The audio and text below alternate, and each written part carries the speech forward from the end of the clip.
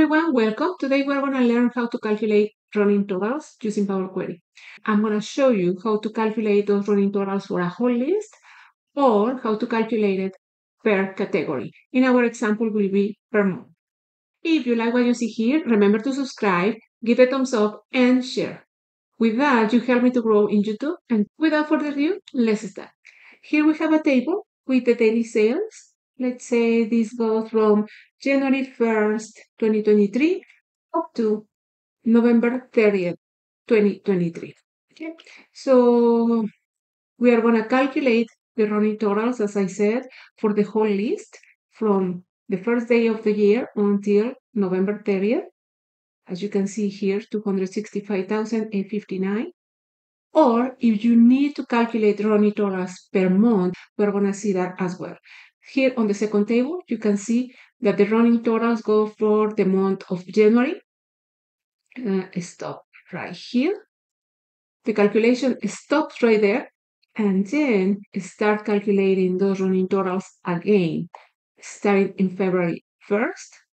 Same thing happens with March 1st, and so on and so forth. Let's start by bringing this table to Power Query. I'm going to right click inside of the table and get data from table range. I'm using Microsoft 365, Control Shift plus to zoom in, Control Shift minus to zoom out. And I have some solutions already here.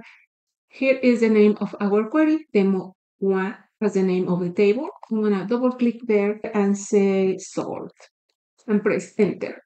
I'm going to hide the query section so we have more space here on the table. And you can see that Power Query has created one step for me, change type. I don't need that just yet. I'm going to remove that and I'm going to stay with the source step. From here, I'm just going to keep the column date and daily sale. I don't need the other columns. And to do that, I'm going to go to the formula bar. At the end, I'm going to open a double set of square brackets. I'm going to say the date will be the first column that I want to keep, comma. I need to open a new set of square brackets. And I'm going to say daily sale. Press enter. And now I have the two columns I'm going to be working with. And I do this because this is the only information that I will need when we finish our query. So there is no point for me to keep the two columns the whole process. From here, I'm going to add an index. I can go to add column, index column. But if I do it like this, I'm going to start from 0. And I don't want that. I want to start from 1. I could come here and select from 1 instead of 0. I can remove this step and then select from 1. Or I can just change here in the formula bar. This 0 is telling Power Query which number will be the first number on that index column. So I'm going to just replace that 0 for a 1. I'm going to press enter. And now you can see that my index column starts from 1.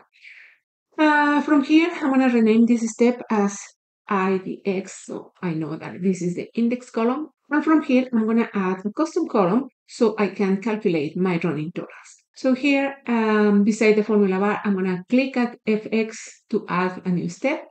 And this step is bringing the table that is coming from the previous step, IDX, which is this table that we are seeing here. So after the equal, I'm going to say table add column. Open parentheses is asking me for a table that I have already here from IDX, comma. The name of the new column will be YTD for year to date. I provide that inside of quotation marks because it's a text. And now I'm going to provide the calculation that I want to process inside of that new column. I'm going to provide that as a function. So I will provide the keyword each. From here, I'm going to provide the function list range, open parentheses, and it's asking me for a list as list. First, I want to say that I want to bring the table from my step index or IDX. And from there, I want to bring the content of the daily sale column as a list. Remember that in projection, one set of square brackets will bring that content as a list. So daily sale. I'm going to go out of the closing square bracket, comma, offset number, offset as number, as it says, returns a subset of the list beginning at an offset. So that will be 0, comma, and count as nullable number. Well, the count will come from my column index. Go to the end, close parentheses for table add column, press enter. And now if I go and look inside of those lists, here if you just click on the right where it says list, you will see the content. Now that I have those lists here, nested lists, after the each, here in my formula bar, I want to add the list sum function to this list. So I'm going to add all those items, right? So I'm going to go to the end, close parentheses, enter. And now I have my running total. 798 plus 789, I have 1,587. 1,587 plus 778, 2,365. Great. That's what I needed. And these are the running totals for a whole list. Now, if the list is too long, your process is going to be very slow because we're working with lists, and these lists need to be generated every single row. To avoid this to be too slow, so I'm going to select this, Control C. I'm going to insert a step here between IDX and custom one. And I'm going to go to IDX, add a new step. And yes, I want to insert a new step. I'm going to say okay. And from here, list buffer, open parentheses. I'm going to paste the value that I copied from the formula bar in the next step. And I'm going to press enter. By doing this, this list stays in memory. It's not recalculated every single row. And then I'm going to go to my custom one step here. And actually, let me go back to custom two, and I'm going to say list buffer, LP. And I'm going to go to the last step, custom one. And of course, it's giving me an error because table add column now is referring to the table that is coming from LB step, which is not a table, it's a list. We just need to change that to IDX. That's where our table is. Also change LB daily sale. I'm going to change this because this will come from the list buffer that is in the step LB. Press enter. And now we have the same result, but it will be faster. Just keep in mind that if you use list buffer, that will use memory. Okay. So this is the result that I was looking for. I can just select the column index and delete. And I have the 3 columns that I need. From here, I can select one column, Control A, go to transform and detect data type. Now I have the final columns. They will always have the same name, so I'm not too concerned about these hard-coded values. One thing that I noticed when I detected the data type, I have date and time. I can change that here where you see the calendar and the clock. I'm going to click there and I'm going to just select date, and I want to replace the current value, and I have just my date. Okay, so that is for calculating the running totals for the whole day. Let's calculate running totals per month. Let's expand the query section. Right click, new query, other sources, blank query.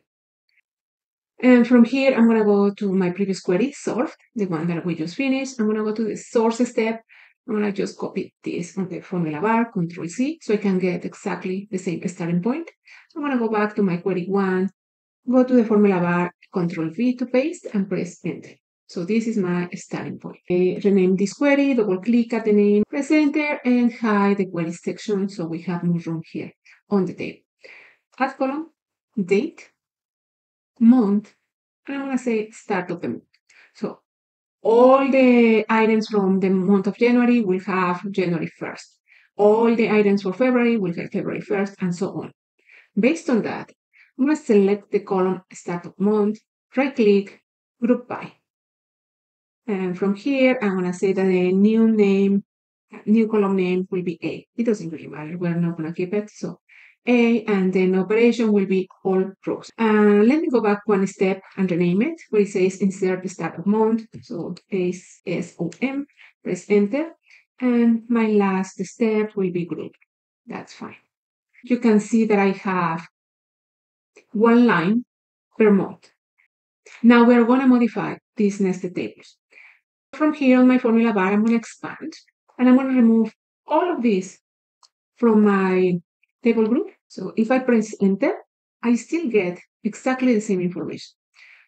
From here, from the each, shift enter to go to the next line on the formula bar. I'm going to say let, shift enter again. I'm going to say A equals, that's my variable, and the value of that variable is the content of every single month. Let's say in this case is what I'm seeing here. And from there, let's say comma, shift enter to go to the next line. I'm going to say B equals, I'm going to insert the index column as we did it in the previous example. So index, here table add index column, open parentheses, the table will come from my variable A, which is the table that we're seeing right here, comma, what is the name of the new column? That will be inside of quotation marks and it will be index, comma, and what is the initial value? Remember, we need number 1. For default, it gives you an increase of 1, so I don't need to provide the next parameters. Then after the closing parenthesis for the table add index column, I'm going to provide a comma, shift enter, and I'm going to say in, shift enter to go to the next line again, and I'm going to say read. I want to return the value of my variable B, and let's see what we have. And oh yeah, I should not provide the comma because it's the last step or last variable, so I don't need to provide the comma. I'm going to press the check mark here, and now you see that I have an index inside of my nested table. From there, I'm going to go back to the formula bar. I'm going to provide the comma now after the closing parenthesis for the variable C. Shift enter to go to the next line. C equals, and I need to add a new column. Table add column to the table that is coming from my variable B, which are this table that we see in this case in the second row is this table. And the new column will be YTD inside quotation marks because it's text, and the calculation that I want to perform inside of that column, I need to provide a function, so I'm providing the keyword each, and I'm going to say list range right here, open parentheses, the list is going to come from my variable B, which are these tables with the index column included. And I need to provide one set of square brackets to bring the value of the column daily sale as list. After the closing square bracket comment, the offset number will be 0 and the count will come from my column index inside of this nested table. And I think that's about it. Let's go. And now I want to return the value of my variable C. Go there, press enter and see. Now we have lists inside. If I click at any of these tables and if I go here and click beside of the list, where it says list, now you see that I have those values, right? So I'm going to remove this last step. I just wanted to show you. And now I need to add after the each sum, list sum, open parentheses, go to the end, closing parentheses, press enter, or if that doesn't work, then click at the check mark. And now you can see that we have the running totals per month. I have this information ready. I can just combine these tables. So I can click at FX. After the equal, I'm going to say table combine right here, open parentheses, to the tables as a list. The tables are included in my column A, and I need to provide that information as a list. So one set of square bracket, press enter, and here I have all my tables combined. I don't need a start of month and I don't need the column index. I can use the second parameter for the table combine function and say which columns I want to combine, which columns I want to keep. I can say as any, so I'm going to provide that as a list, and I'm going to provide the quotation marks for the text. Go to the end, press enter, and now we have the only 3 columns that I want to keep. Here we have the running totals for these days. Let's go to February 1st, if that worked properly. Here we have February 1st, and now we have the calculation of the running totals starts right over here. So our process is working properly. Select one column again, Control A, go to transform, detect data type, date. I'm going to say replace current. And now we have the table ready. I hope you found this information useful. If you like it, please give it a thumbs up, subscribe to my channel, and share. With that, you can help me to grow in YouTube. Thank you so much for watching, and I'll see you in the next video. Bye-bye.